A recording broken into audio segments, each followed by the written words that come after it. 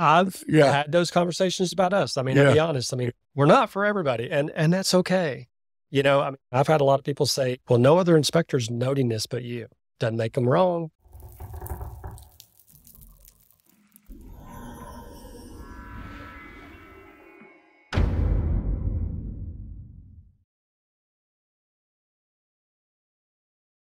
Today's show, I'm bringing you one of the top home inspectors in Jacksonville. His company has 4.9 stars on Google with nearly 1,100 views, both residential and commercial inspections. He has over 20 years experience in custom home building, home repair, and renovations. We're going to dig in deep, find out what is it about home inspections, how important they are into the real estate process. And I know he is working with some of the top real estate agents. Many of them I've had on the show here. We're going to talk about that and hopefully share some stories of the importance of home inspections in our process and how his company makes it more comfortable, if we can say that, for lack of better terms, for your home buyers. So let's welcome BJ Johnson of Inside and Out Home Inspections to the show. Thanks, Tracy. Thank you. Thank you for coming on. I was looking at your LinkedIn, and so you've got to explain.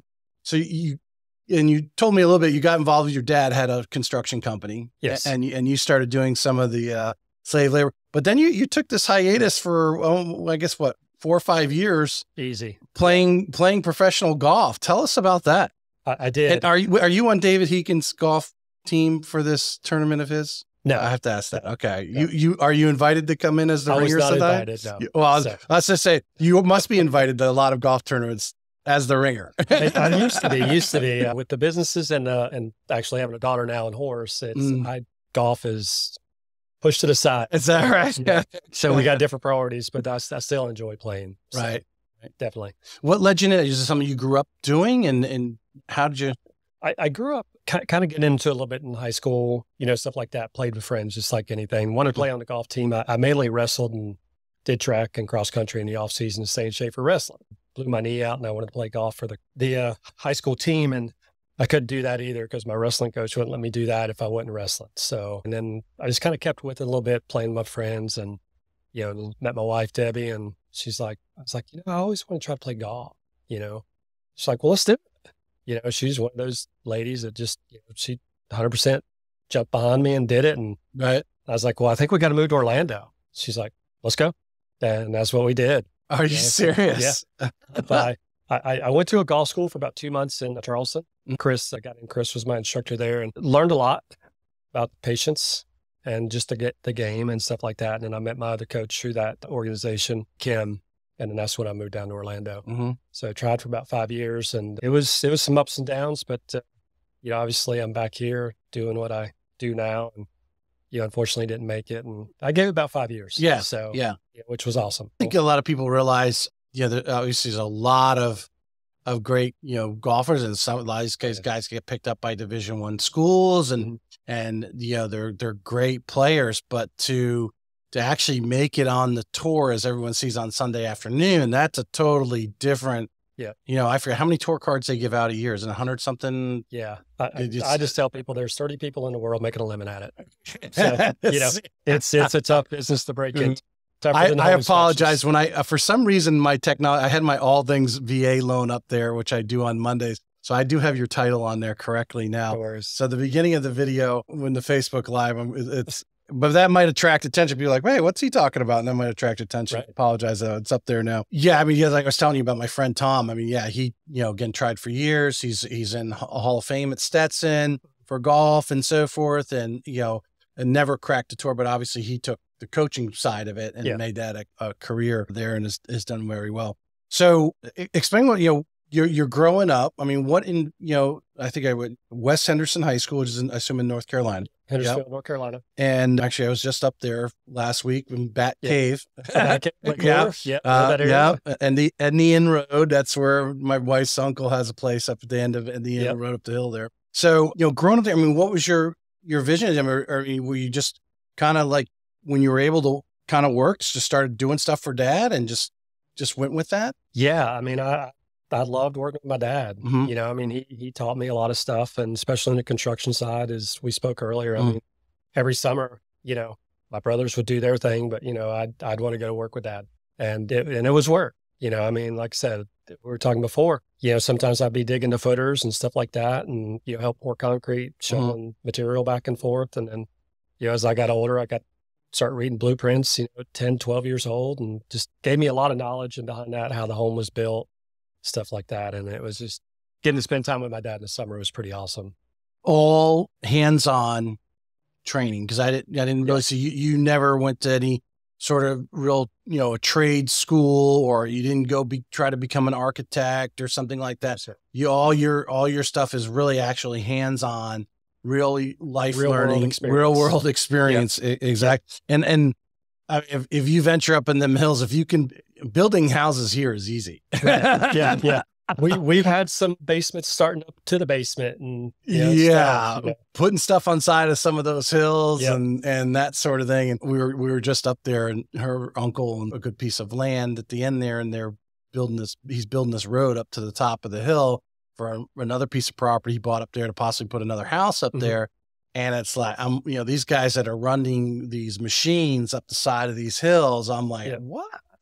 You know, are you tying that thing off? Cause I mean, I don't know how they do it. You're on a certain way. They're a mountain people. So they are. And when we got the flat land, the little 3-foot crawl spaces, they were awesome. Yeah. So it's like, woo. Yeah. But a lot of, I'm sure a lot of trial and error, but just a lot of just experience and understanding, you know, the nature of the beast in that area, like, you know, going up in the mountains. And those are small mountains. You imagine some of the larger stuff is right there. So you did the golf there in the mid 2000s ish. You come back, you're doing some, if I saw on your LinkedIn, some renovation type work. Is that correct? After the golf, I kind of wanted to figure out what I wanted to do again. I did a little bit of a handyman business, stuff like that, because I kind of went back to what I knew. Tried to get into the insurance world as an adjuster, got my license for all that, but it just never really happened. So I kind of progressed back into that, and then ended up teaming up with a friend of mine and just got a GC license, you know, accompanied us that way, and started doing, because I went into the insurance side, started doing the insurance work for the floods or stuff like that for the people, and, you know, doing those type of repairs or renovations that way. And that was for about a couple of years. And then we decided to move to St. Augustine, you know. What do you think? I mean, so you've been in St. Augustine now, at least eight years? 2013. Okay. It's 10 years now, going on 10 years.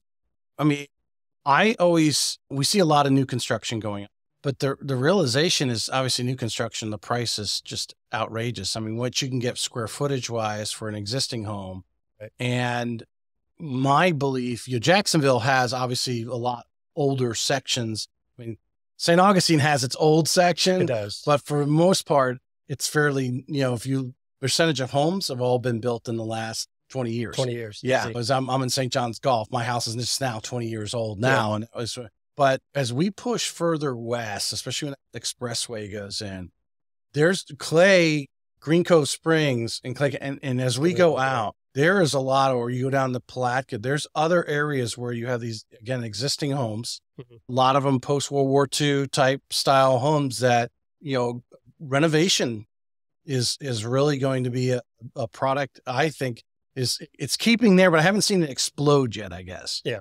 You know, in taking some of these homes. But then again, there's renovations going on all the time. As these existing homes, like ours is 20 years old. Yeah. Could we update the kitchen and things like that? It's, you know, I think that's going to be a continuous thing, you know, as far as us and our personal houses, stuff like that. But yeah, definitely out Clay County it's definitely going. I mean, we were there just this weekend at the Equestrian Center, like we were talking about, my girls' horse show, and the plans they have for the Equestrian Center is crazy. You know, they're going to build a new barn out there for JSO for the mounted unit and stuff like that too. Oh, wow. And ball field facilities, because have that in this area, you know, so it's, and if I'm not mistaken, there's no development going to be something like Nocatee out that way. Yeah. That's what I've heard. The same developer that built Nocatee has land or invested in land out there as well. From that standpoint, it is interesting. You said the ball fields. Yeah. We are growing so fast, and the counties has to slow down from the standpoint of, you got to realize we have in St. Johns County, we got out in Ponte Vedra, and Davis Park, from what I understand, is being overrun. You got the park right down the street here on Racetrack. But then as you go deeper in like World Golf Village and stuff where everything's heading, there's no complex, which amazes me from the standpoint, I know this is a little off subject, but it's still real estate in general from the standpoint of this is these are the amenities that these parents come for, right? Yep. And to have these facilities, these kids travel all over really the Southeast playing soccer and all these other things, but we don't have a facility to bring them in, which contradicts St. Augustine because they're all about tourism. So why would you not build this nice sports complex? But I always felt that Flagler High School needs to add football, and we would build a sports complex. Yeah, that's all another subject. Yeah. Anyway, Flagler, they do need a football team down there though, and expand. So you're dabbling in the renovations. When does the home inspection business thought start going in your head? Well, that's probably so. We got up here around 2011. So sorry about that. And then as soon as we moved up here, we moved into Volano. Oh, this is your water, by the way. No, thank you, sir. Beach house on the ocean there. My wife wanted to be on the beach. Like, hey, we've never been there. And come to find out, I don't know, 6 months after we move into there, wife starts feeling a little funny. He's like, I'm always tired. Goes to the doctor. Guess what? I'm pregnant, Oh, well, that's a good thing. I thought you were going to say something else. No. So we didn't think we could have kids. So, oh, okay. We've been trying for a few years, and then boom, 6 months after St. Augustine. Wow, must be in the water. So there for about 2011, Emma came about and stuff like that. I was actually staying home dad for about another year.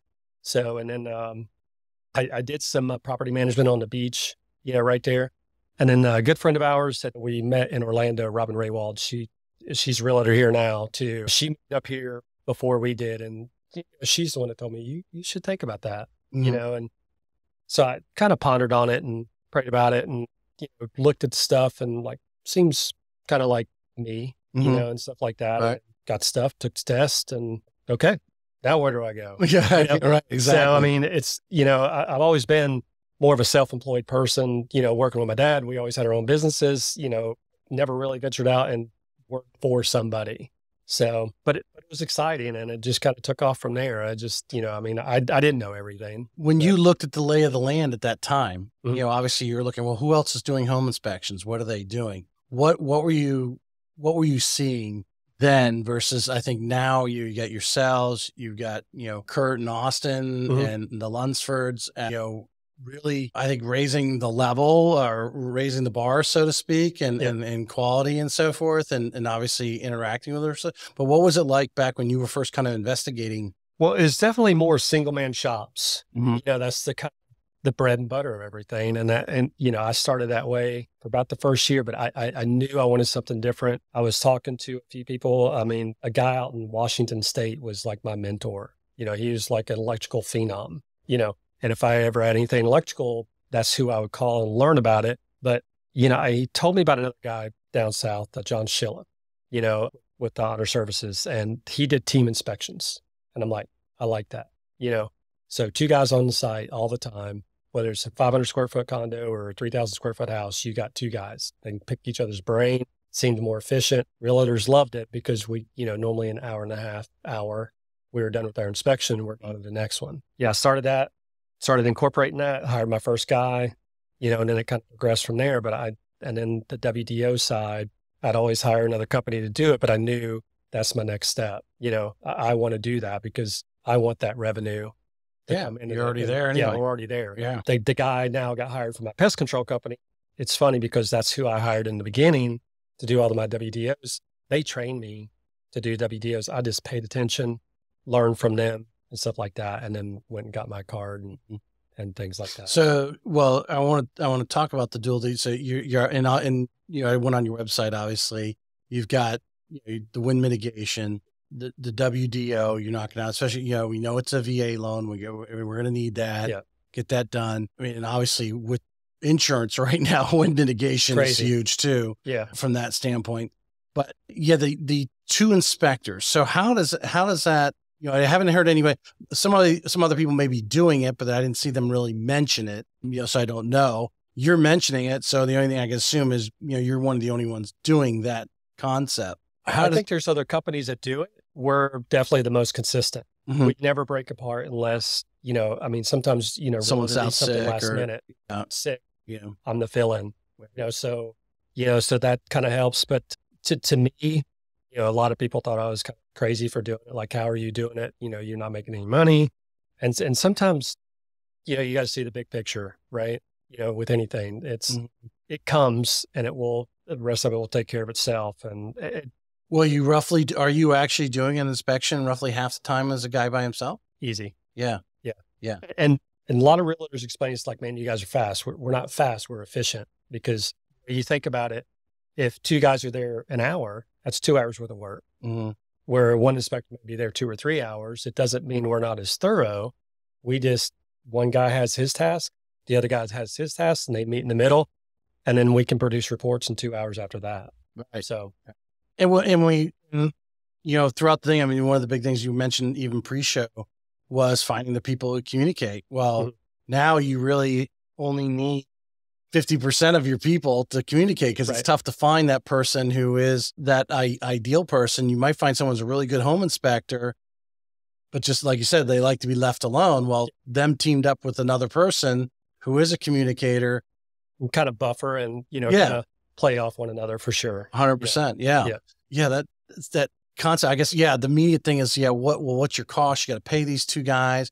You can't charge that much more for that inspection versus some of you're doing in half the time, but what is the mark you're going to bear, right? Yeah. From the standpoint of cost. Well, since we're talking a little bit about staffing, and I think, and you would probably agree with any business, it's all about, it's the people that make the business. When you're out there looking, or if you're looking right now, or are you always looking? I think really good businesses are always looking. They're not necessarily always hiring. Right. They're just always looking to maybe have someone in the hopper in case someone, there is a position open.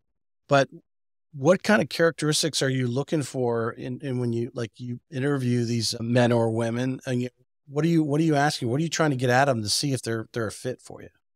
It's honestly, it's just more how, you and I are talking right now. Can they carry a conversation, and stuff like that? And, they're not, obviously their attitude is positive. They're not a, doomsdayer type of deal, but they just know how to communicate with people. That's the biggest thing that I'm looking for. And I'm not going to hire somebody just because I need another body because we're having these inspections and we're missing them. I don't think I ever want to be the biggest company. I want to do us, and our niche is what we have, and everything else will take care of itself. And, so when that right person comes along, I'll hire them, even if I need them or not. And I'll work them into the rotation, and then I'll start looking for another partner for them, type of deal. You mentioned earlier too, I mean, they don't necessarily have to have experience, or a couple decades of construction, renovation, all the experiences that you would think, someone was to describe, hey, you're going to start a home inspection business. What kind of people you want to hire? I would think of someone like you, someone experienced, but from what I understand and what you're expressing, really your retail home inspector that's going out there on that, those single family homes, you can train them to do it. It's really the person. So what are some backgrounds of some of your people that you found have actually molded in to make great home inspectors? Some of them come from the bar. Service industry, working at waiter. Yeah. Those are some of the best people. I mean, I got turned down, but I was actually eating lunch at the Waffle House with one of my other leads. And there was this girl there, the communication skill that she had. I was like, I want to hire you. Little off, little stood back and like, no, seriously. Come to find out she had a little bit of construction background. She did renovations, but you could tell she knew how to talk to people, but she was comfortable where she was, and which is fine. But that's kind of what I'm looking for. Right. It's that persona, that aura that people give out, things like that. So what kind of, so let's say she said, okay, and you did a formal interview and you said, yes, we want to bring her on. What is your, process to ramp somebody up to the point where they're able to then be assigned to a team and actually go out and? Well, they're kind of a shadow for the first couple of weeks. They're just, walking around each inspector, the inspector on the outside, the inspector on the inside. They're kind of shadowing them for a couple of weeks and stuff like that. It's really a month-long ordeal, just kind of looking and feeling and seeing what the other guys are doing and going from there. And then we kind of figure out which fits better for you, the outside or the inside. Are you comfortable on ladders? Are you comfortable on roofs? If you're not comfortable on those, guess what? You got the AC most of the time. So, and a lot of guys enjoy that in the summer, but, and that's kind of how we determine where to stick them and where they're going to be and things like that. It's just, kind of how they're showing interest and piquing interest. And like my guys now, I mean, I never tell them, I don't want you to ever stop learning. If there's a class you want to go to, if there's a certification you want to get, let's figure out how to get that and let's get that done. It not only benefits me as the owner of the business, but it benefits the company, benefits the rest of the team members. They strive to be better. And that's what we try to do. Try to be better every day. From the more intricate's the word, but understanding, you pull someone, she had some construction background, but I'm sure some, others that you have had no construction. They don't understand what AC/DC is. And average, you'll be able to go and look at the electrical box and actually write that report. How do you ramp somebody up like that? Even if it takes a few months, it's still a quick time. Is there formal training out there in the home inspection world, whether it's online and so forth, just like someone who might be studying for the test or the general contractor's test? There's, study guides and it's going to teach them. They got to learn on their own, but there's videos and all this material they can utilize. I mean, how do you get somebody up there so they are, now in a new industry, they have the personality, but now they need the lingo. The lingo. Yeah. Yeah. The schools that they take today, I mean, it's basically to help you pass the test, just like probably any school trades, as far as that goes. There's a house of horrors like in Colorado and down south. A couple of my guys have been to that. But I'm not saying it's a bad thing, because you could see every defect possible, especially being green and new, and you'd probably forget half of it whenever you left. It's us being human. And I'd probably say, I don't know, 80 to 90% of the home inspectors out there now, they have no construction background, and that's okay. Doesn't make them a bad inspector, but if they're just an observant, curious person, they can become a great inspector. And I think in the process that we do, and I'm not saying it's perfect, but it works for us, it's repetition. You're going through, you see a lot of the same things, but every house tells a little bit different story. And how are you going to tell it? And how are you going to find it? And that's my main thing with the guys is this, these guys do 4 inspections a day with the team. And so it's repetition, repetition, repetition. Still go, not with the blinders on, still have a broad look. Are you guys doing obviously you're taking pictures. Yeah. A lot of software's helped with that. Yeah. But also from an instructional standpoint, taking videos, especially, some of these things that are off, like, hey, I've never seen that before, or hey, that really happens, to, document it, whether it's in a video or whatever. So you're sharing it with the client, with the client, but with your team also. You want the other, how many teams do you have out there right now? 3. So that they're sharing that information so that everyone's, gaining the knowledge. I talk with the real estate agents all the time. We talk about like the importance of coming to the office, right? Or when I first started in this business almost 17 and a half years ago, I was in a call center where I could reach across and touch the other mortgage rate. So we're hearing the conversations. Yeah. We're telling the stories. Okay. Because we were doing a lot of refinances there. When you do refinances, it's a little different than purchases, because you're like, sometimes you're having to take the lead for the customer, say, hey, let's structure it this way. I need to do it this way to get you approved. We need to take cash out, pay this, pay that, pay out this. So how we structure those deals are a little different for every person, just like every home purchase is and every house that you walk into.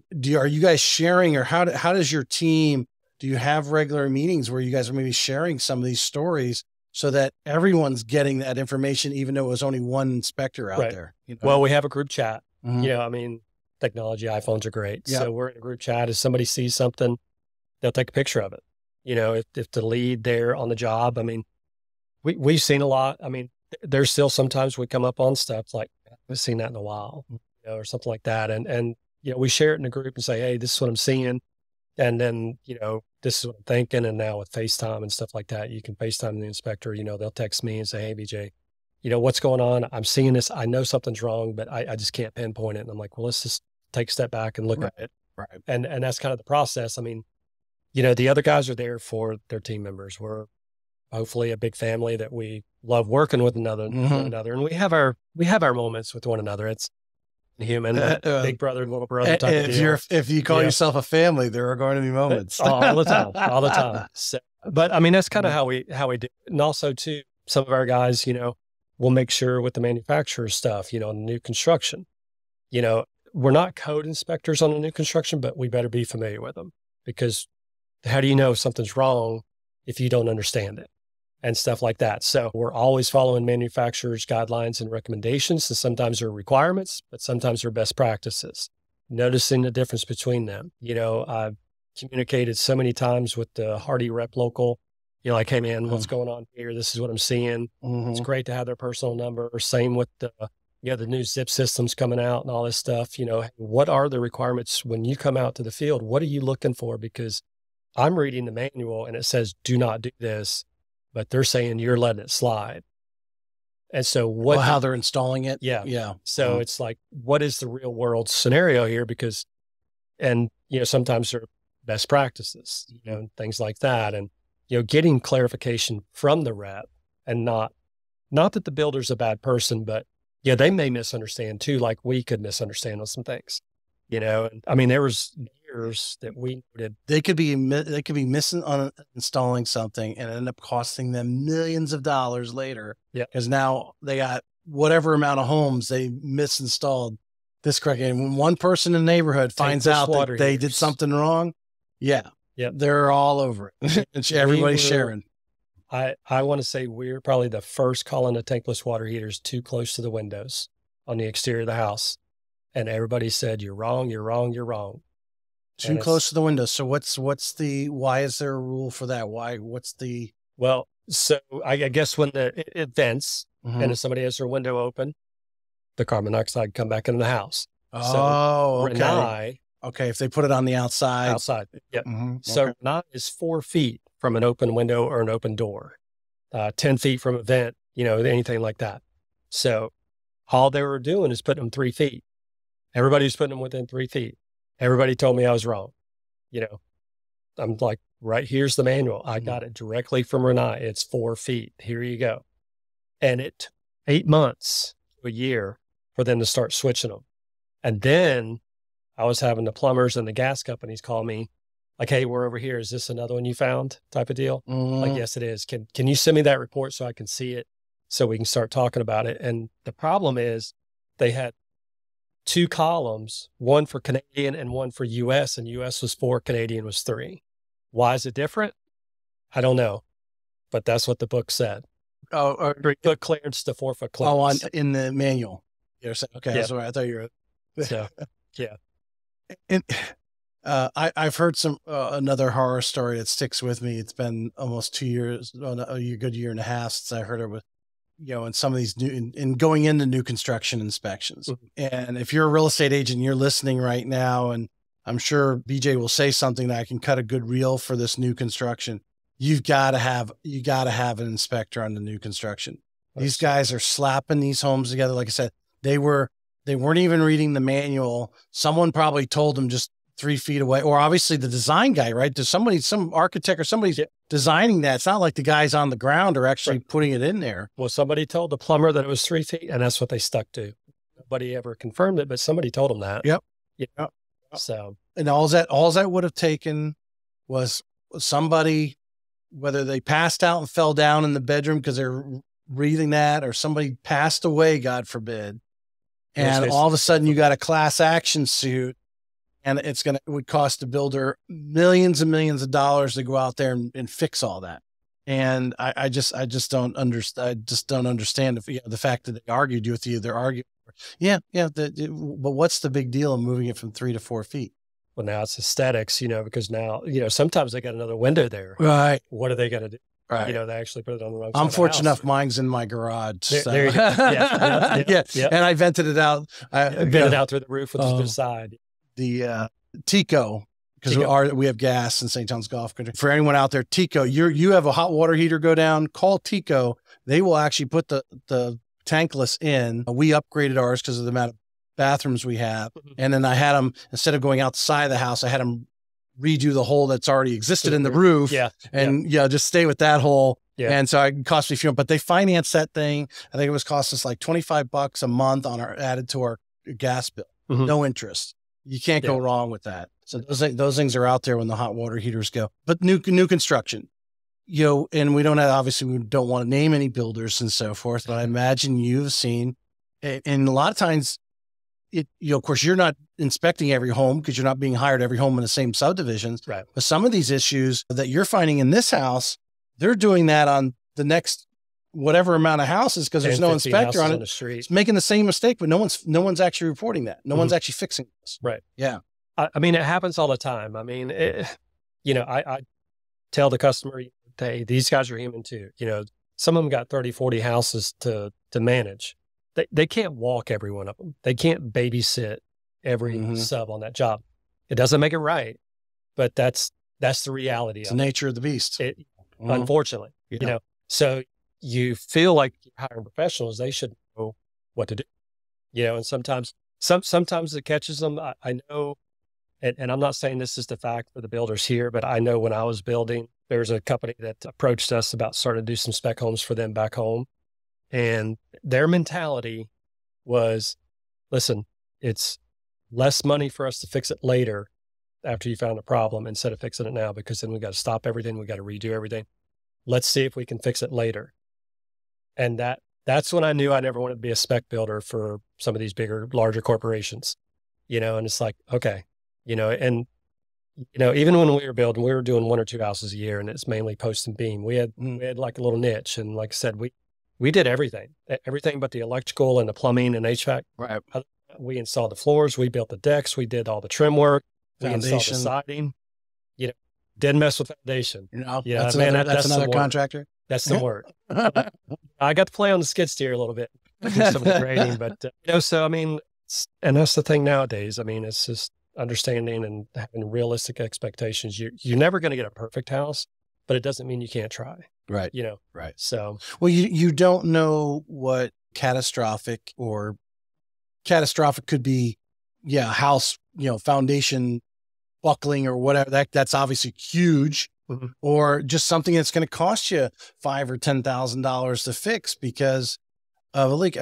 We had a situation, and I know this house, and the builder forgot to put the drain line for the AC unit in the slab. So what they did when they found out is they ran it up to the second floor, out through between the first and second floor, out the side of the house, and then down the side of the house. So now you got this ugly looking pipe coming down the side of your house. They had to put a pump in to pump the water. Condensation pump. So, okay, well, I mean, how many points of failure do you have here? Possible points of failure. Right. That pump doesn't work, and all of a sudden that moisture builds up, right? You're away for the week, or starts leaking out on your hardwood floor or something. And ACs produce a lot of water. Yeah. And we run them pretty much year round here. I mean, we have mornings where it's freezing. By the afternoon, we're turning the AC on, right? Yep.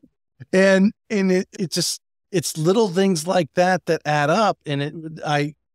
But you're right, 100% to the point of the need for the home inspection. These large builders are like, yeah, our architect would actually have to take a day to reconfigure or whatever, really probably at less than 15 minutes. But they're going to take, that whole day is worth building a bunch of houses improperly and hope nothing happens. Yeah. That's what's really sad about it. It is. Yeah. It's unfortunate. Yeah. Right. So what is the process? Is someone's looking at, because I know some of these builders have different rules. They want to know, a lot of them want to know right away, are you going to be working with this new construction? Since you're probably working with many builders in town, I'm only really experienced with one. What are some of the, if I'm out looking at a new home today and I've got a real estate agent with me, when do I need to tell them, hey, I'm going to be bringing in a home inspector? I mean, probably to set up expectations, just like anything, it's probably from day one. If you know you're going to go forward with that builder, to say, I want to make sure that, because there's 3 inspections you can get while it's the builders. It's the pre-slap, the pre-drywall, and then the final, So the sooner you tell them, the better. Some of their communication skills are not very well, because, I mean, we've been called like, oh, hey, they're getting ready to install insulation tomorrow. Can y'all come? Like, I mean, we can't get there. We're all booked out today. We'd have to come now. Right. Right. And it's, unfortunately, it's an approval process too with the builder. It's, whoever the builder is, we can inspect 10 homes that week. We got to submit 10 different requests for insurances to give to them for those 10 houses. And it doesn't matter. It's like, you know, we're insured. Right. You know? Right. And I will say D.R. Horton makes it the easiest because they keep our stuff on file for 1 year. Everybody else got to resend it every time. You know, I wish everybody followed suit on that side. You and I you know? know. So it's delete, delete, delete. That's yeah. So. I just don't get why you would build a company. And I know some of these companies are you know, some of these bigger companies some of them are local, and then some of them are national. Mm-hmm. So you're kind of detached from the original owner, that sort of thing. But why would you want to put the quality that you put out there without, to me, I would want an inspector spot checking my homes, because I know that guy that, what do you call it, the site supervisor, mm-hmm. he cannot handle all of them. He needs someone to come in. And again, what's one of the jobs of the site supervisor? He's got to create relationships with all those contractors to make sure they show up on time and do the jobs, right? Yeah. So he's got to be their friend too. Yes. Yes. Versus saying, oh, our inspector came in and, you know, found these things. Yeah, it's his fault. Blame it on him, but we got to get it fixed. Oh, yeah. I mean, most of them there's more getting better. Some of them are just like, you know, oh, it's a home inspector. He doesn't know anything. Mm. If it's not a code violation, we're not fixing it, type of deal. And yeah, I get it to a point. I mean, there's some things, you know, we'll note some of the cosmetic things that we see especially new construction. You know, if it's just something hard to see, we'll note it. I mean, that is what the blue tape is walked for. Yeah, for the client. That part's the easy part. That part's the easy part. But we tell them just be generous with the blue tape. Use the whole roll, because that's your one and only shot to get it. Yeah, you don't get it, you're done. Well, I mean, they'll have their warranty and come back at the end of the year. But I think and would you agree? And you tell me, you doing the inspections, that slab inspection is important as well, because one of your competitors in the area is really good. He was telling me a story about them where they were positioning the drains and so forth in the bathroom, mm-hmm. weren't spaced correctly for the toilet and shower and all that stuff to be, you know, a certain distance away from each other. And they'd had to go in when they go to do the bathrooms. They're sitting there chipping away at to redo the plumbing. I mean, how much did that cost? You know, they talk about, oh, we'll wait and see if someone finds out. Well, yeah, you're going to find out when you try to put the toilet in. And you can't put the toilet in the shower. Or I could do an offset toilet and get it right. Yeah. Stuff like that. Yeah. I think they're important. Some people don't understand them, you know, and, you know, that's kind of the point. I mean, probably some of the biggest things we find is footers off the size according to the plans. Mm. I know some other inspectors know how they do it, but they have access to the plans. We rarely do. Mm. So, and all of a sudden the customer have them, and I'm like, email those to me so we can actually see it, because otherwise it's just going off memory. Like, okay, we know this should be this now, so we got to call it that way. And we request plans like, no, we don't hand those out. So when you're doing plans, you're looking for obvious code, you know, the footer's not the proper size for that proper. Yeah. Going off experience, like, hey, this is supposed to be a 24-inch footer by 12 inches tall. Mm-hmm. You know, is it 24? If it's 20, we're going to note it. And if the builder comes back and say it's supposed to be 20, it's spec 20. Well, we didn't know that. You didn't give us the plans, mm-hmm. but we called it out, type of deal. Okay. A footer not properly sized could cause settling and elevate, mm-hmm. you know, that could go to the structure damage. You know, even the erosion around some of the stuff whenever they do, you know, I mean, we've been on a few pre-drywalls when we've gotten some heavy rains, and you know, the left corner of the house, I mean, you can see up under the slab. They're like, oh, we'll just push dirt back. You know, it's like, yeah, but it's not tamped. The compaction test is gone. There's a lot of things wrong with it, you know, and it's not that we try to make it a big deal, but builders like, it's not a big deal. We can fix that. Don't worry about it. You know, which I understand to a point, but got a problem. There's a solution. Let's just get it done. Make sure you can do it. You know, it just blows my mind. So we talked earlier, because I told you I went on a rant a month or so ago about people asking about rates and about prices. But when we're looking at this new home, right? Oh, it's going to have a warranty. It's, you know, all this other stuff. What are we really looking at a cost? I mean, or you may have even just a preset cost for new construction, because you know what you're going to be doing. Mm-hmm. You're going to go out there 3 times.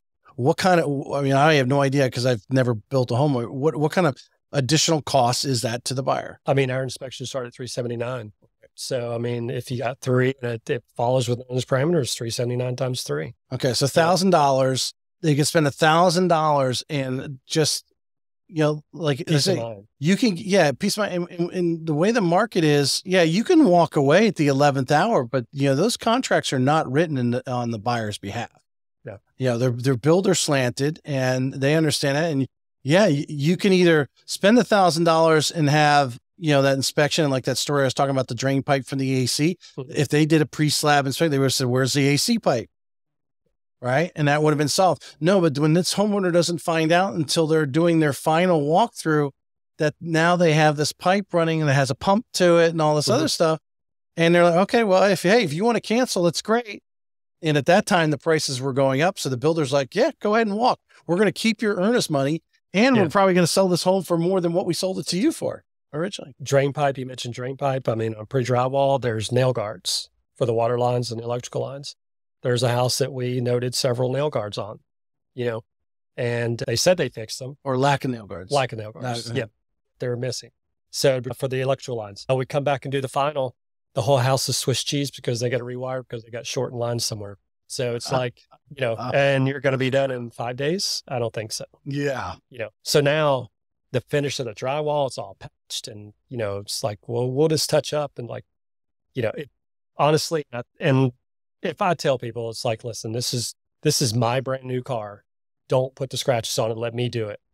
I don't want patchwork in my ceiling on my walls. I'm sorry, but you need to either skim the whole wall and recoat it or whatever. And, make it look like it's brand new. Yeah. And it's just little things like that. $2.50 part, but egos and electricians, he's a home inspector, or no, hey, we had our inspector, our third party person come in and inspect. They're not doing what we're doing. Those third parties they're not working for the builder, but they're hired as a third party for the county from the builder to do the code inspections. And that's all they're looking for. So how are the builders doing quality control? To me, that's a quality control thing. Super. If I hire out to a third party, I want you to come in and poke holes and find out, because in my, like you said, you hire the right people, it's not about being huge and crazy, because trying to get a warranty done by some of these builders is also like pulling teeth. I used to lend for them. The people would call me and I'm like, I am in the same building, but I didn't even know who the warranty person is, right? That person. And it is like pulling teeth. It's like working for the government. I mean, to finally get the right person who needs to place the order and get things done. But to go through, when you have these site supervisors, you have these contractors, and you hire someone like yourself or any one of the top inspectors to come in and point and say, hey guys, you're doing this wrong on this house, so we don't want you to do it wrong on the next 10. So let's make the adjustment. And like putting the nail guards on. Yeah. Right. Yeah. I mean, how much did that cost them? And one, in delaying the closing. As you and I know, as soon as that house has an occupancy permit, they want that house closed. They don't want it off their books. Right. And in this case, how long did it take them to figure out where the short is? What's causing this problem? Yeah. They didn't, because they basically had to rewire the whole downstairs. Yeah. There were either so many, or they couldn't pinpoint it to one spot. And it's, with today's technology, everything's advancing for safety. That's normally what the electrical code is. It's a new safety feature. So things become more sensitive, under some of the devices, these CI, GFCI type of breakers are just, they're detecting whatever they're detecting in that light. Something's wrong there. I'm going to trip my breaker. They're great pieces of devices for safety, but that's the electrical code. It goes up every year because, hey, we can add this for improved safety. And we're about a 3-year delay on each code, here. And you have very little wiggle room. And being in Florida, they're constantly digging. And, obviously they're going to build the window a little better. They're going to, these every time a hurricane goes through, there's probably another code that comes out. A little bit. Yeah, we got downgraded, so which is good. We're not, Miami-Dade or anything like that. And right. That's what some people moving from down there coming up here. Oh my gosh, y'all are building wood frame houses. How are you doing that? And it's like, How the wind y'all have down there. Yeah. Yeah. Class 4, class 5 coming. Listen, man. Yeah. It's not good news anyways. Yeah. Hey folks, this episode was produced by Streamline Media, the #1 media company for helping brands generate content that converts. I knew I wanted to start a podcast to reach more people and bring value to the world, but I did not have the time or the knowledge. Streamline Media became my secret weapon to building my show. They handle all my back-end work, production, and strategies to keep my show going strong. If you're in the real estate business and looking to make content that generates more leads and brings in more revenue, check out the Streamline Media link in the show notes and discover how partnering up can supercharge your path to real estate excellence.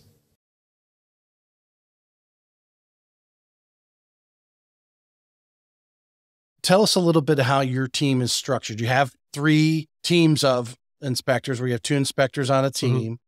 And then what do you, from a staff? So if a client's calling in, I did go on your site, it looked like you can actually book an appointment online. You can book online. Tell us how that is. Who do you got answering the phone? Who's your customer service? What's going on there? So you can always go online. We got everything is software nowadays, which is pretty good. And, the agents can have their own little shortcut on their home phone, and contact to their inspections directly on their phone instead of looking through the emails. Okay. So they have a little app basically. Yep. Mm-hmm. And then they can schedule online if they're after hours and they saw, hey, at least grab a spot.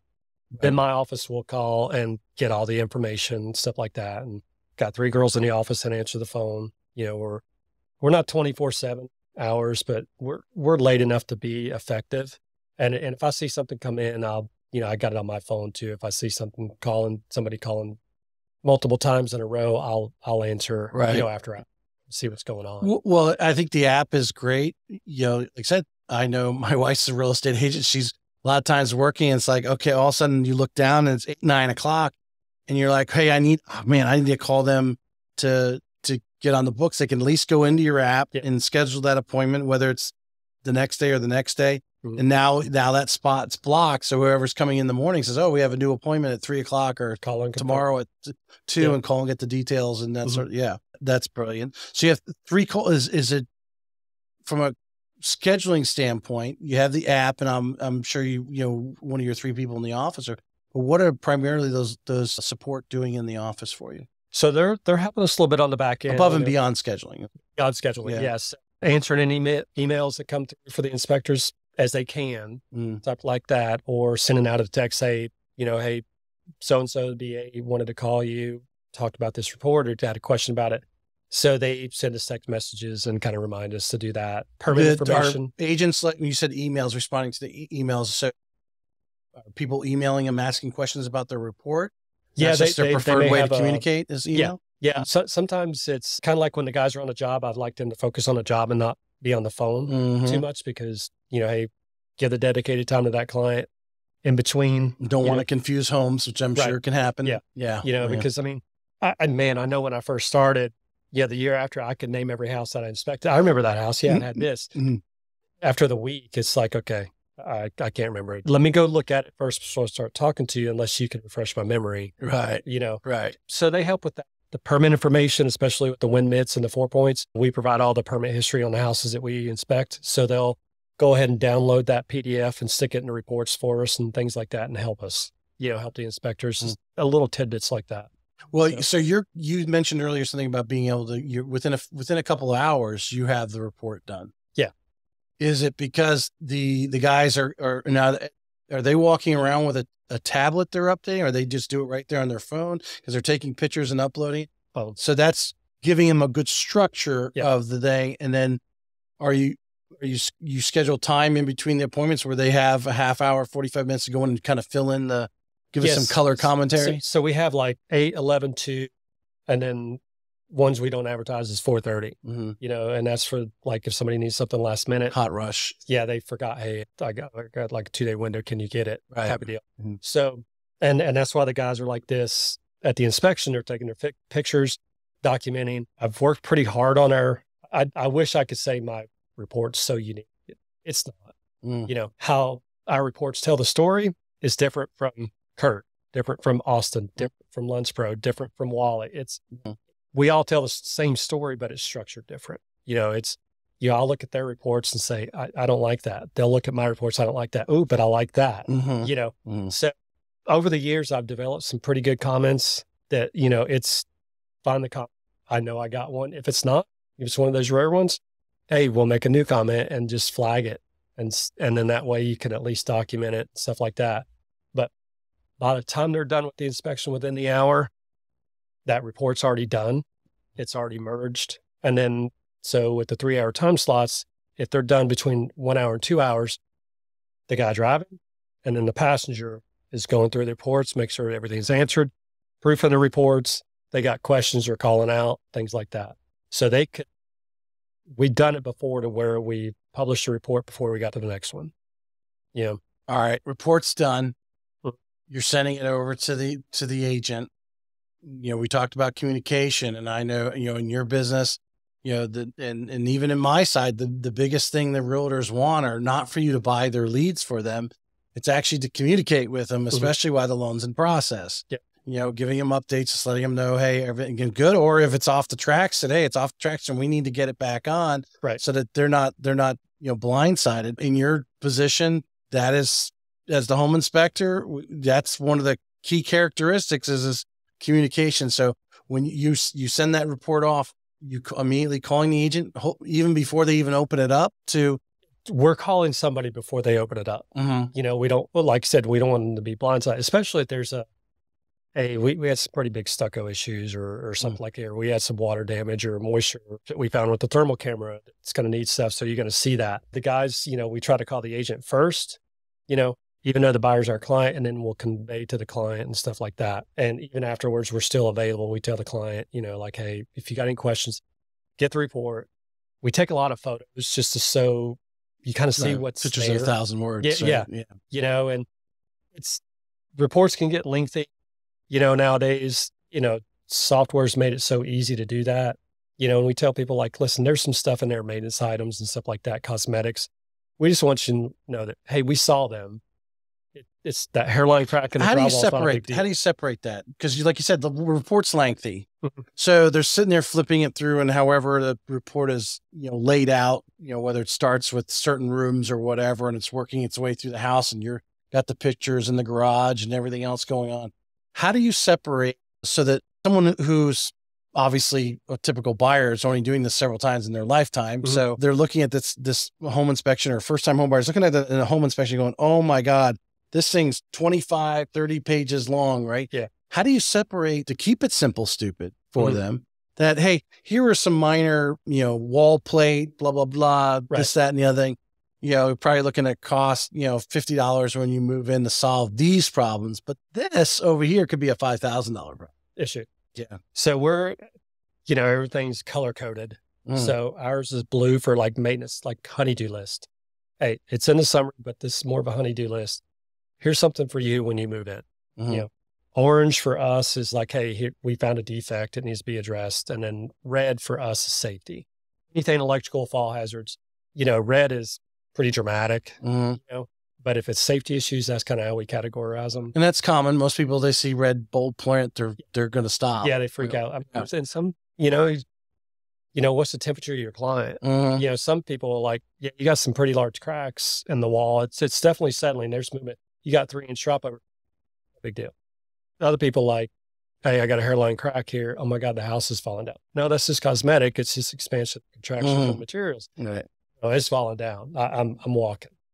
Yeah. You can't control that. No. That's the person, all those much as you try. I mean, you just have those different types of personalities, and that's what makes us human. Yeah. Yeah. So, but we so how do you talk very simple? Well, I mean, talk about the, like I said, there could be a small foundational issue, and small meaning it can be fixed within a reasonable period of time, and, for whatever amount of money. How do you brace, the real estate agent? I imagine, is the real estate agent generally the first person you call to get them in line with you before you make that approach to the homeowner? Mostly because, sometimes people just don't have agents, but they know their client better than we do, because sometimes we haven't even met them. Yeah. Talk to them on the phone. Exactly. But, like I said, it's just, it's like, hey, Tracy, we inspected the house. I know you were concerned with those cracks in the garage, but they're hairline. is common. Anything normally over less than a quarter inch, they're fine. It's just natural expansion. Concrete's in a crack, and then if it had a large crack, hey, we saw a large crack there. It's, 1980 house. It's been there for a while. It's got a little off shift. You may want to consider getting a foundation guy over there just to, brace it up. Generally that's starting around $3,500 because that's where it is, and it's a separate floor. So you're going to hand that off now. Do you guys generally like say, here are 3 different foundation companies in the local area that I would recommend? You probably get a second, a more precise professional look at that and what that may cost. It depends on the realtor because some of the realtors have their own people. So we don't ever want to step on their toes. Right. I mean, I know good people. You guys know good people. So if I had that relationship with that realtor and I can, they trust me or my guys, we'll mention a company. Otherwise, we let the realtor handle that and we just say, you need this type of person, come out and look at it. Whoever it is fine. Then if they ask us like, hey, out there at Alpha, foundation guy, I know David really well, it's like, we chatted multiple times. It's like, hey man, I'm under one of your houses. How do you know? Hey, here's a picture. This is your stuff, how long ago did you do it? So that's the importance of having relationships with these reps and these companies. Like, hey, I know this is you guys. Can you tell me a little backstory? Yeah. Type of deal. So, and it makes you and it shows you're going above and beyond and you're putting a little color commentary, as I say, to the report that, hey, this was done about 3.5 years ago. And this is the reason why. And Alpha Foundations has a lifetime warranty. I mean, how can you beat that? Yeah. Company standing behind their work. 100%. 100%. Yeah. What do you think are, we talked about briefly earlier about, people who you hire, but let's actually narrow it down. I mean, this might be a good reel out of here. What are 3 important things for when a home inspector through the entire process, the time they show up at the home, or even actually, I guess when they're actually get the assignment, right? So, because you said you'll call the buyer and, I'll probably go through what you're going to do and so forth. From that standpoint, from when that home inspector or that team is given that assignment to the point of that home really closing, because they could have questions anywhere from the time the report's done, till finally they say, yeah, we're going to buy the house, and then they sign off on it. And then generally, the conversation kind of stops at that point for the most part. What are 3 important things a home inspector needs to do in that time period? Definitely communication is key. That is the most important thing. If somebody doesn't understand something, they need to make sure that the person understands it. The customer needs to realize too that if they don't fully understand something, that they need to ask us, because if we don't know they don't fully understand, because a lot of times they're not in person or over the phone. Sometimes you get that deer in headlight look. Like, okay, you're kind of glazing over here. Let's stop and back up. What don't you understand? Because we don't want them calling the father-in-law. Correct. or the uncle. Oh, the uncle. Yeah. Okay. So, and man, we've had a few people crawl up under the houses with us. It's pretty funny. But I mean, and the communication even afterwards, man, that's really the key. Just being present, for the realtor, for the buyer, and just being there. I mean, I have people call me 6 months later. Hey man, y'all did an inspection here and you had this problem and now I'm seeing this. Can you come over and look at it? Just let me know. If I can come while I'm in the area, I'll be more than happy to stop by. It's just building that customer relationship afterwards too, and being there through the process. Like our report says, it's like, we want to be your building consultant for life. If you have questions, even if it's a year, call us. We're here to help. So, with that and following through with the emails, answering your emails, answering your texts. Sometimes we can't answer them as soon as we get them, but give us till the end of the day, to get to you, and things like that, and just and then patience with the customer. Some customers are, hey, it's I'm good, we're good to go, and then a little more require hand holding. Yeah. They want you to show you everything. Like, well, some stuff I can, some things I can't because they're just certain areas, right? And just having that patience level. I had another question digging into questions, and I lost it there because I didn't want to interrupt you, but maybe it'll come back to me. As any small business owner, whether it's a real estate agent, a home inspection company, a loan officer, every small business that we can see has failed at certain things, and failure meaning, maybe they had a marketing plan. They're like, yeah, I want to do this. And then it didn't work. Or it could be hiring, how you hired people at the beginning to now. What are some of the things as a small business owner, relative to some of the things that you kind of paid the, I don't want to say the ultimate price, because that's not what I would say, but your price to admission or your price to the education was a little bit of failure. Yeah. Some things that you've kind of gone through in growing pains and from starting this company from scratch. I would probably, the old saying, keeping up with the Joneses. Mm-hmm. It's the same with the business. You see somebody else doing something, it's like, why didn't I think of that? Getting caught up in that instead of doing what you do best. As a company, we do a lot of things. We offer a lot of services, sewer scoping, mold, just the other day, another home inspector found moisture under a window and they called us to do investigative testing, and that's another thing that we do. We're certified stucco people, so we have a little more knowledge on what stucco is and how it's supposed to be. Got to find out it wasn't moisture. After we investigated, we pulled things out, is termites. Oh my goodness. So the mud tubes behind there were indicating moisture. So, found the problem. The home inspector indicated, hey, there's moisture here. Thank goodness and everybody followed up on it. Found termite damage. Things like that. I'd say that's probably my biggest failure is kind of getting to where it's like, hey, those guys are doing that, and let me just see, and getting off track and sticking to the game plan. I mean, we're always curious. We always want to kind of put feelers out and do things better. There's a lot of great inspectors out there and companies, they all have their niche, but no matter what, if you have the better customer service, that's where it comes down to. Because you find some of these, like, I talk with the agents on it. There's a lot of shiny bells and whistles that flashes that coming from, but the reality is 95% of your stuff is there. That little thing is only, for that one-off customer. As a loan officer, I'm often asked, some agents, because I think they just don't know what to ask. Hey, send us a thing about your different products. You don't have enough time in the day to go through all the products. And trust me, I have if I don't have what you need, go play the lottery that night. Now, I know I don't have every single thing. I know of the big obvious ones that I don't have here, and this is what they are. Yeah. But the reality is, if you're in the business, you're providing the service for a majority of what they're going to need for the bread and butter. There's some little one-offs, here and there. It happens. Yeah. Where you run upon a unique property that needs some sort of thing, which I did notice you guys do scoping of the pipes. I saw that on your website. Yep. It's probably some of those things that you were chasing. You went and got certified. So I did see a lot of certifications also on your website that are there. And I mean, some of those certifications you probably got and probably maybe never even used them.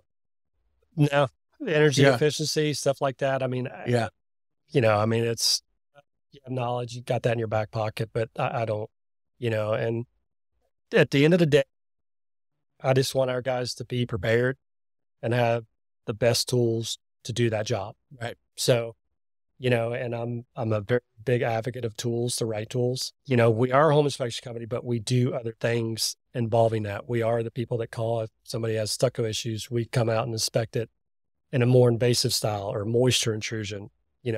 I got all my guys CRT certified. I'm a level 2 thermographer. That's, and going into the electrical side. We do a lot of commercial work for equipment and maintenance. So I got about $50,000 worth of cameras, infrared, right? And it's nothing wrong with it. But, the guy's got the $500 thermal camera, for the home inspections. Everybody's budget's different. But I learned very quick from my dad, you better have the right tools for the job. And I don't want, sometimes you got to buy cheap to get started, but you need the tools to graduate it. Yeah. What's some of since we're on that sort of the technology that you've seen, since you started to now, and then I imagine you probably get some sort of industry journals that kind of, here's the next big thing going, or what are the home inspectors where they're at now from a technology saying that, we really need something to do this. what is down the pipe. So again, what have you seen evolve from a technology standpoint, and then what might be in the future? Well, I think what we all need to remember too, all these tools are great. They can make us do our job easier, make us look like heroes, and make us look like failures too, because been called in on some stuff, somebody saying it's moisture, and it's like, that's not moisture. I can tell you what it is right now, just looking at the image, but I think everybody needs to remember that a home inspection truly is a visual inspection only. And testing of the equipment is a simple push test of a button. If it comes on, it comes on, it operates a snapshot in time. Now, with that said, with the moisture meters, the thermal cameras, all that's not required in a home inspection. But nowadays it's needed because people read about it and hear about the nightmare stories. The sewer line's backing up. That's why we started doing scoping with our new constructions. It's included. Yeah, you get it whether you want it or not. Have we found problems? Yes, we have. Has it saved? Some trucks run over that line, crushed it. I mean, did it on an old one where the real estate agent put their sign in through it. Oh my goodness. So it's like, what is it? And I looked, I was like, it's the post, So, I mean, it happens, but I think probably the most things that's advanced is the technology in order to record your report or your findings. The software companies have gotten out there that become so far, and it's not really clunky. They're easy to read if you set them up right and things like that. And it makes it easier for the inspector to document his job. I'd probably say that's one of the key factors. I mean, there's always going to be certain tools out there. Some guys like certain screwdrivers, certain flashlights, right. I'm a little OCD on some of that stuff. Well, I think obviously the consumer, your buyer is hopefully feeling more confident that, you use the technology and you scan the house and it did or didn't find anything. Or when you do see something and say, hey, I noticed these colors here and here's because I see you guys put on like Instagram or whatever. They'll say, yeah, look at this, as the scanner goes across it and it's got whatever color is showing moisture, they're confident that, oh, okay. Yeah. And you do need to hire somebody because that looks like there's a little spot there. You probably should have someone inspect it. Like, nah, it's not big. Right. Yeah. Right. Yeah. And that's where the technology, especially the cameras, I mean, and you got to know how to use the cameras. That's what I'll say to any of the new inspectors get out there. Just because you buy a thermal camera, you need to know the ins and outs of it and at least get the basic training up. Talking about that, how do you guys say you do chat and so forth, but maybe you don't have a formal day or like, hey, once a month or on the third week, we're going to meet on Monday morning or something like that. But how often are you guys having a little gathering, exchange ideas or, hey, here's some things we've been seeing and, or, hey, we've missed this on a couple reports in the last month. Stuff like that. How often? I think that communication is daily. Yeah. But every couple of months we try to go out and just kind of unwind as a team and just, either Topgolf or going to lunch, hanging out just for the day. And we'll talk a little bit about work, but just kind of just chilling out a little bit. I'm going to finish up with a couple of questions. We're about an hour and 12 minutes right now. Marketing. Like you said, you got your license. And you're like, okay, what do I do next? Yep. Which is a common thing for many of the real estate agents that I've had go, they got their license. Okay, I guess I'm supposed to sign up with a broker, but what am I doing tomorrow morning? Yeah. From a marketing standpoint, in the years, what are you finding, not only to retain the real estate agents that have called you, but also trying to, obviously you're trying to always want to, take on some new ones because some are fading off the back end, right? So what are you doing to retain? And then what are you doing to hopefully catch the attention of some new ones? Like when I first started, I mean, when I was a builder, with my dad and stuff like that, it's always word of mouth. There's no marketing that beats word of mouth. Nowadays with social media, yes, I've hired a social media team, stuff like that to do that for me because I don't know that. I'll send them, hey, I think this would be good content. Here you go, and they'll do whatever they do with it. Yeah, we'll send out a few emails here and there and, to the realtors, kind of keep in touch. But honestly, I think the best marketing we could have is the customer service with the ones that we do have, showing them we're still there, we're present, we're relevant. Even if your client doesn't hire us for the inspection, if you got a question about something, please call me. That's what we're here for. Right. You're still part of our team. I would still want to be part of your team in some way. And then, and I think that resonates between the realtors, like, hey man, these guys are pretty solid. They're not, oh my God, the sky's falling and, bulldoze it down. And when there's been a couple like that, when I know the realtor really well, like, hey man, this is not the house for your daughter. Don't go further. I had Patty Ketchum on. She's one of the most well-known real estate instructors in the state of Florida. She's on the Florida Real Estate Commission appointed by the governor. I consider her Miss Real Estate in all of Florida. And I know she does some speaking nationally with the National Association of Realtors. She was a mortgage loan officer one time, and she talks about, when I was interviewing her, about basically the loyalty of our real estate agent friends. And I completely understand this. You work very hard as a real estate agent to, acquire a buyer, right? And then you're showing them a house, then you get the contract, and now the game really begins, right? You now have the ball and you got to get it to the goal line. And when a loan officer fails you, or you at least appears to fail you, or a home inspector, for whatever reason, and sometimes it's even out of your control, my control, that it's our fault. Sometimes it's just the house. Yeah. So they're open for that next suggestion. So when you continue to have success stories, and that word of mouth goes, some real estate agent right now today, I guarantee, is having lunch with another real estate agent, and they're talking trash about a loan officer, about a home inspector, 100%. And that other agent's going, "Why are you so and so? Why are you so and so?" At least today they do. Yeah. I'll tell you. I mean, I've had those conversations about us. I mean, to be honest, we're not for everybody, and that's okay. We're not. I've had a lot of people say, "Well, no other inspector's noting this but you." Doesn't make them wrong. Doesn't make me wrong. Mm-hmm.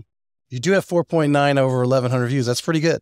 It's decent. So, there can only be 5. So it's decent. And, and it's just because somebody else is not doing it doesn't mean that we're not correct. Right. I'm 100%. And I'll be the very first person to do it if I'm wrong, and I'll admit it. From a philosophical side, if I could say this, we watch a lot of, at least, I do, obviously, because I do spend a lot of time with the show's social media, and I'm watching what others people's do. And we hear from the greats, or people that have reached a success in life, and they're like, keep doing what you're doing, keep consistently, you're going to break through, keep doing, but they reached their level of success because they were putting stuff like that on their report, and they stuck with it, and they were consistent. And because today you're the only one doing it, doesn't mean 5 months from now, everyone will be doing it, or 5 years from now, everyone will be doing it. Your conscience is telling you to put it on the report.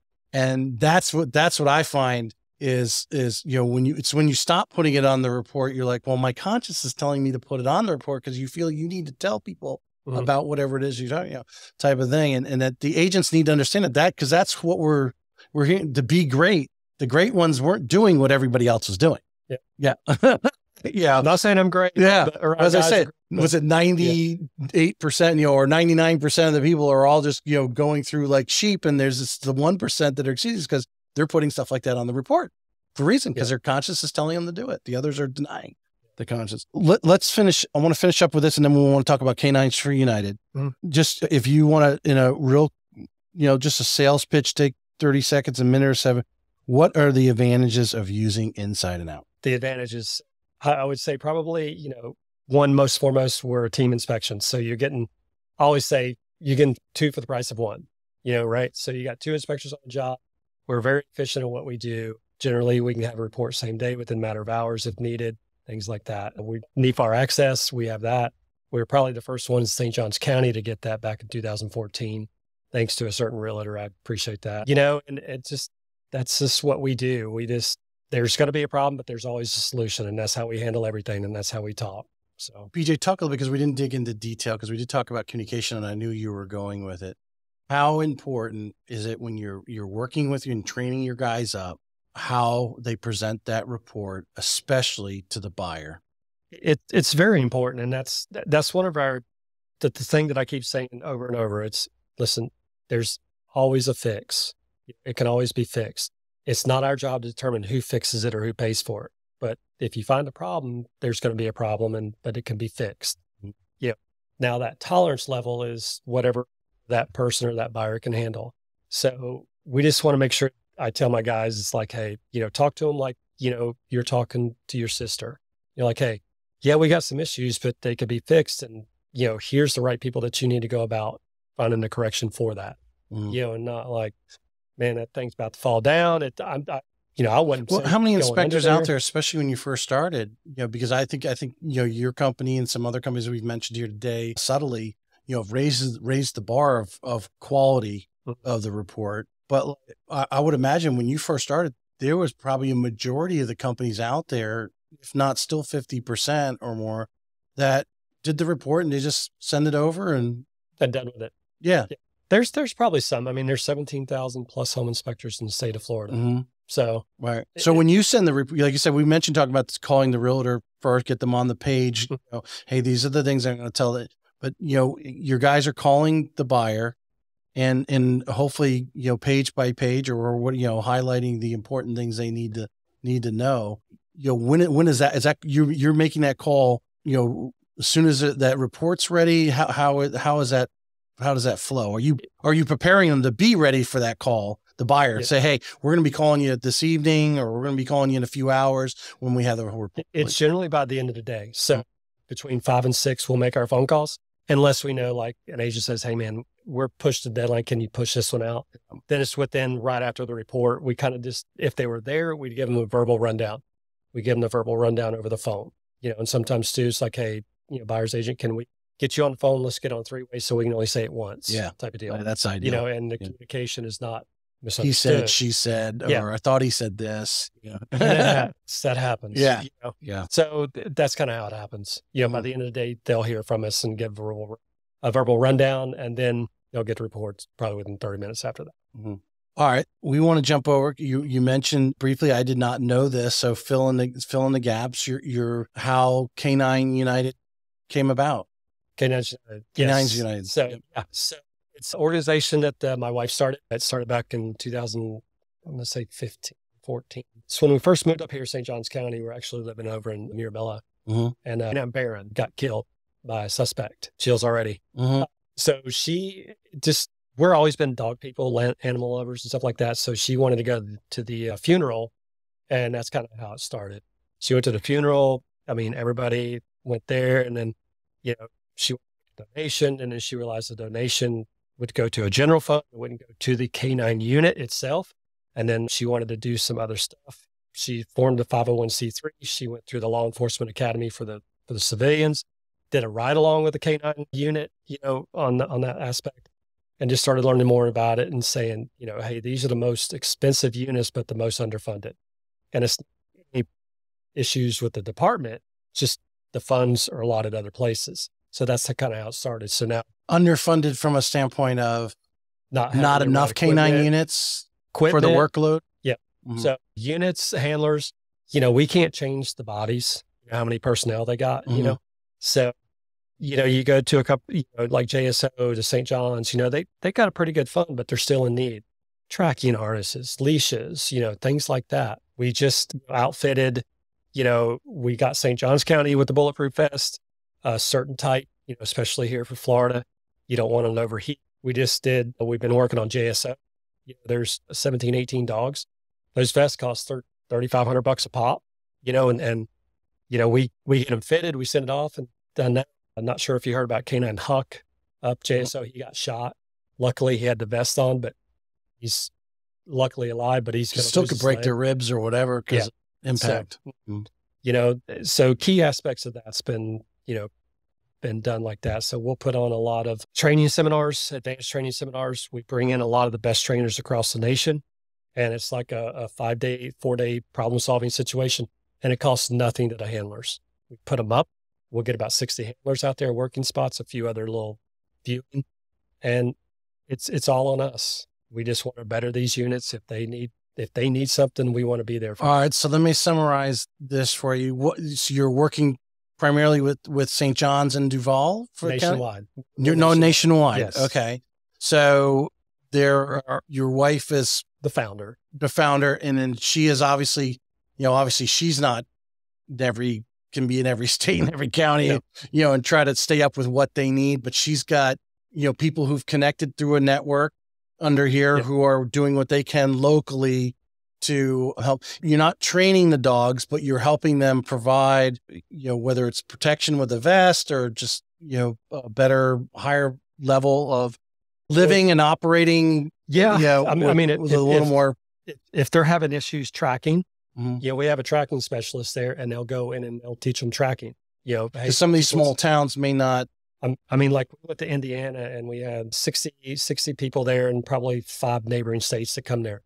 Those guys can't get there. My wife's actually out there today in Sacramento doing a seminar out there, 4-day seminar out there, for the guys. And we just, that's the kind of stuff. So did she have any, before she came up with this idea, did she have any, formal training in it? She's dug into this herself, No law enforcement, no EMS backgrounds or anything like that. Just the passion for dogs and saw that there was a need. I mean, we donated a whole vehicle to a unit in Alabama, outfitted because his car was breaking down.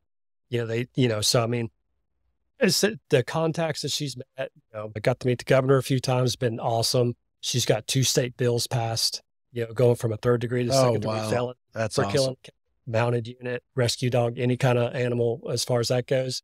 And then we just got another bill passed, transporting of a canine into a ambulance. Before that couldn't happen, we got that passed because I think it was the ATF dog got in a fire in the back of his unit.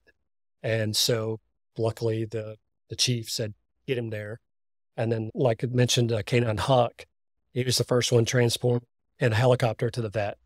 If that wouldn't happen, he wouldn't have made it. You know what I'd like to do, maybe when your wife gets back and, whatever, is, I don't put it in my normal real estate mix, but just have her come in. We can do a Facebook Live and video and just talk. Cause I think I could bring in a couple other people and just have a discussion because I don't think obviously the common people don't understand that, hey, we're in St. Johns County or Duval. We figure they have all this stuff, right? What are she can go in and describe all these different little things that they don't have or need. And, because of bureaucracy and government, that's the way it goes. That would be awesome. I'm glad you went over because I did not realize. I've obviously heard of Canines United, but I didn't know. Actually, at first I just assumed you were like Canine for Warriors. You train the dogs, but actually you're bringing the extra gear and things that some of these law enforcement officers are, because some of these small towns, they really do need a canine unit, but don't. Or like I said, it's underfunded. The dog's not properly trained for what they're trying to use it for. Or they don't have that special circumstances. Yeah. Heat alarms is one of the bigger things that she does is in the back of the vehicle. It alerts the dispatch, the handler, all that it's stuff. Getting too hot in the car. Yeah. Get the dog out of the car. And not everybody has that. Yeah. Even in Florida. Right. So. Right. Interesting. All right. I'm going to finish up. Here's my last informal question. Is it more important who you know or what you know and why? Well, there's a fine balance. I got to say, there's a fine balance of that. So give me I mean, being the entrepreneur, you've pretty much been your whole life. Yeah. How has that played? And you said, and it sounds like your wife has gotten to know some who's. She's got to know some who's. And I'd say it even in business, you still got to know what to do with who you know. So, I mean, it's good to have those contacts, but if you don't know how to take advantage of them, but use them. Well, leverage them. Yeah. In a positive way. To use them in the right way for you or for a purpose. Right. So you gotta have a little knowledge with who you know. So that's why I say it's a fine balance. I'll give you that cop-out answer. Typical home inspector. Would you buy this house? All right. I'm going to finish up. I appreciate it. Anyone still listening, or we're going to cut some good reels from this.